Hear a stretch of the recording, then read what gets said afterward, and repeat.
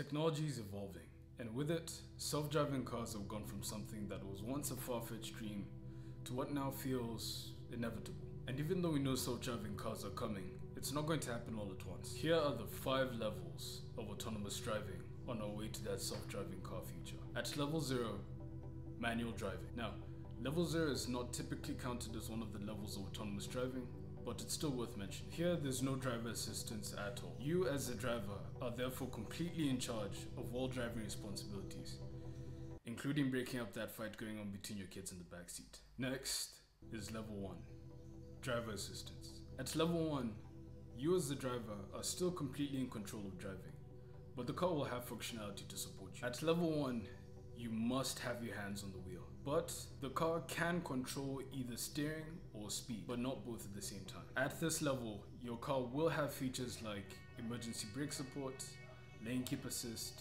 cruise control, and so on. Next is level 2, partial automation. At level 2, you are still driving and you must still have your hands on the wheel, but your car can now control several of the driving tasks, including steering and speed. At level 2, your car is now capable of doing things like parking, lane centering, and advanced cruise control. Next, level 3, conditional automation. This is where things start to get really interesting. At level 3, you can now let your car take over the driving, but only under certain conditions, like highway driving and traffic jam. At this level, your hands can finally be off the wheel and you can let your car do the rest. You can now pick up a book, do some light gaming, or even now fully participate in that brawl going on in your backseat. What's important to know about level 3 is that you must be ready to take over driving if the car requests you to do so. Cars like the Tesla Model S and the Mercedes-Benz EQS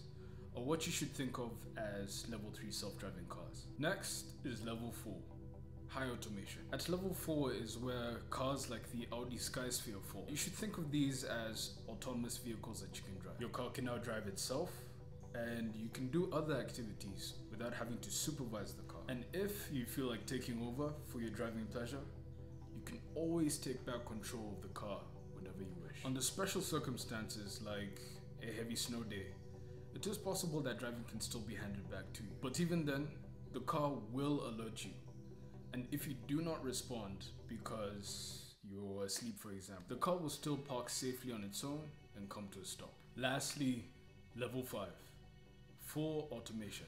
At level 5, cars not only require no driver, but also get rid of all driving features, including the steering. Your car now drives itself, meaning everyone in your car can now enjoy the journey as a pure passenger. Even though we still have a long way to go before we get to level 5, companies like Zoox are already working on it. Things like robotaxis and long-distance freight trucks are some of the interesting ways that level 5 autonomous vehicles are being put to use. We have a really exciting future ahead, and hopefully this video gives you a better understanding of what to look out for as we approach it. As always, thank you for watching.